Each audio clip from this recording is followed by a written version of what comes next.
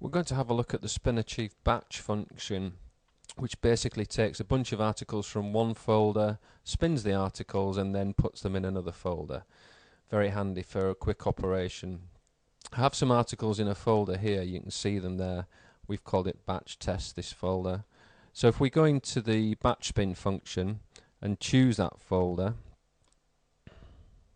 there we are, batch test. So that's the source folder that goes in at the top here. I want to generate one article for each one of those 10 articles. Selecting automatic synonyms, automatic frequencies, fine. What we're going to do is leave this default show article for the first spin.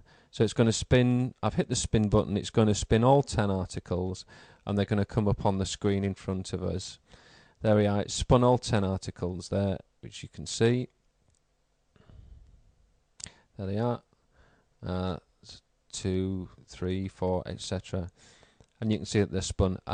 There's no point in calculating the similarity because they are 10 genuinely different articles. If you'd have taken one article and spun it 10 times, then it would have been worth performing that function. So we'll close that off and have a look at the next option.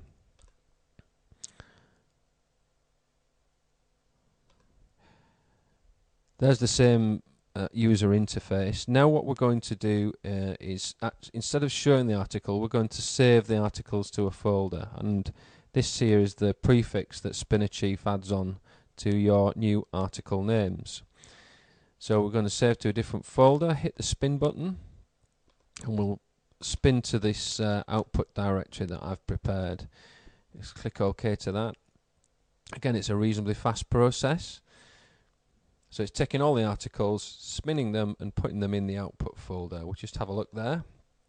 There's the output folder, and there are the folders that spinnerchief has created. There's one article in each one. So if I'd have chosen, say, 10 articles for each original to give me a total of 100, there'd be 10 articles in each of those folders.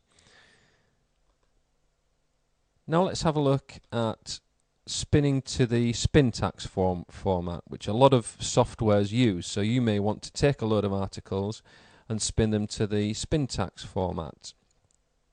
So I've just clicked that, and all the settings are keeping the same.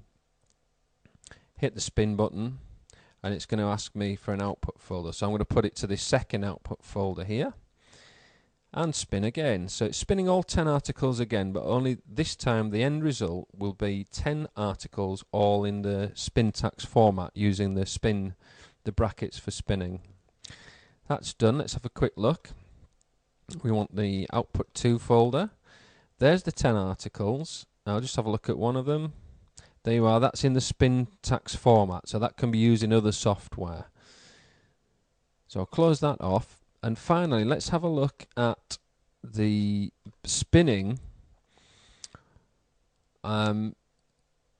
articles that are already in a spintax format, such as ultra spinnable articles. So we now use the output 2 folder as our source folder. So here it is up here, look, is output 2 folder. In there are the spintax format articles. So we're going to save articles to another folder and spin them now. And it's going to ask me for another folder.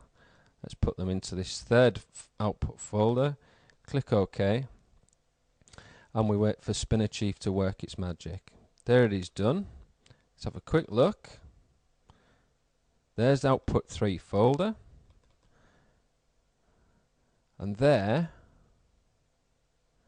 is the output article from the spintax format. Okay, that was how spinnerchief works with batch processing articles. Hope you've enjoyed the tutorial. If you have any questions, please post to the forum. Thank you.